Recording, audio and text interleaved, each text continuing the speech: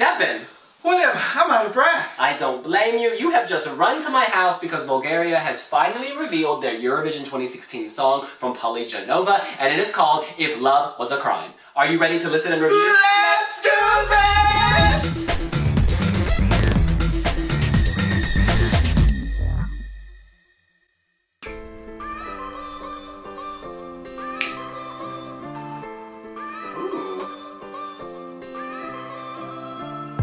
You and I, we collide like the stars on a summer night. We can shine forever.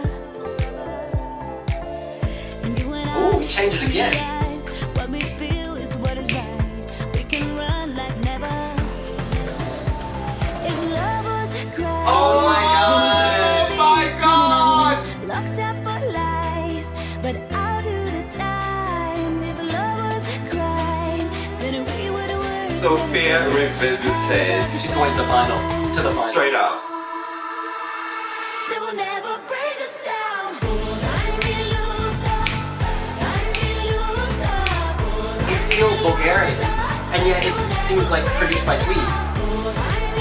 And 2016. Yeah. It's ethnic but not off-putting. We hear Preslava doing that chorus. Yeah.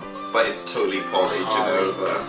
Oh my god. Debin, I'm gonna go out on a limb here. This is Bulgaria's best song at Eurovision ever. Ever. I thought we liked Sofi Marinova. Yeah, she was good, but that was good in a very niche way. This is good in a more mass market way. It's going to appeal to more people outside of the region. This builds bridges all across Europe. Absolutely, I can hear this on UK radio. I must admit though, the chorus for me is a little bit of a letdown. I don't like that na-ni-nu-na, The pre-chorus is the best. I mean, like... The pre-chorus is amazing, but I think that chorus serves a purpose. It's very ethnic. She wanted to keep this Bulgarian and not just make it a generic pop song, and so that's why it's working for me. I think when you see this on the stage, you will feel something in that chorus, because she's going to have some funky dancing. She's going to have something to show that Bulgarian realness. And if we ever run a poll, best returnee slays the pack, because this is how you return to the contest. You make people feel they've missed you. Because I think a lot of people expected her to do the same thing she did in 2011, but she has upped the game. This is a slightly new sound for Eurovision fans anyway, from Poli. I love it. I think that she's proving that you don't rest on your laurels, you just keep working, you keep slaying. And she's also proving that, you know, your country does not define you. So she hasn't gone for a typical Bulgarian sound. She's building bridges, but still remaining Bulgarian. And it is so hard to do that, to remain true to who you are, but also have an eye on where you want to go and what you want to do. I think her ambitions are outside of Bulgaria. She's such a big star, she can succeed there, but also conquer the region, if not the world. And I like to say that our friendship is back on track. Yeah. That summon was just so unkind, but I can tell it's totally worth it. I needed you to get here because we needed to listen, and I was dying to hear it, and I couldn't start until you got here, blah, blah, blah. Now, clearly this has some kind of pro-LGBT theme. If love were a crime, well, of course, love is a crime in many countries, but Poli Genova, however you say it, she is a warrior. She is fighting for everyone. She wants you to know that you are loved and that you should be loved. I think this song is stunning. And I think it's a topical conversation that still is relevant for many parts of Europe, as you rightly pointed out, but also in a very non-predictable way, so it can apply to many themes and many situations without being obviously LGBT. Not that that is a bad thing, but it needs to minister to a broader cross-section of people. She's a smart woman. She is a smart woman. She is getting her point across, but she's not offending people along the way. That's how you build bridges.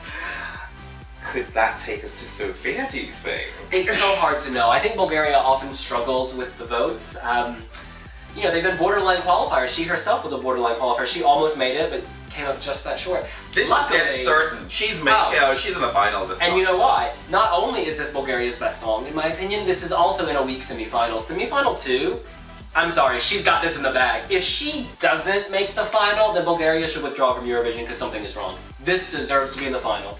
It does deserve to be in the final. I disagree slightly about a semi-final 2. I think a lot of songs in semi-final 2 give, you know, countless staging opportunities, whereas in semi-final 1 the interpretation is more obvious. Or the interpretations are more obvious in semi-final 1. What do you think the reactions will be? Like, Do you know the reaction from Bulgaria so far? Well, it's been 2 minutes since the song was released, so no. I think that Bulgarians will love this because they love Poli, and they're going to respect her for, as you said, presenting something Bulgarian that's also mainstream. Absolutely. You know what, Devin? The song is called If Love Was a Crime. Well, arrest me, lock me up, throw me in jail without the key, because I am in love with this song. What about you? Do you like Poli's song? Are you a criminal? Let us know here on wiwibloggs. Oh my god, and while you're at it, like and subscribe to our channel. I would be so appreciative. We would like all of it. Make that we. Oh, We'd be sorry. so appreciative. See you later. Bye!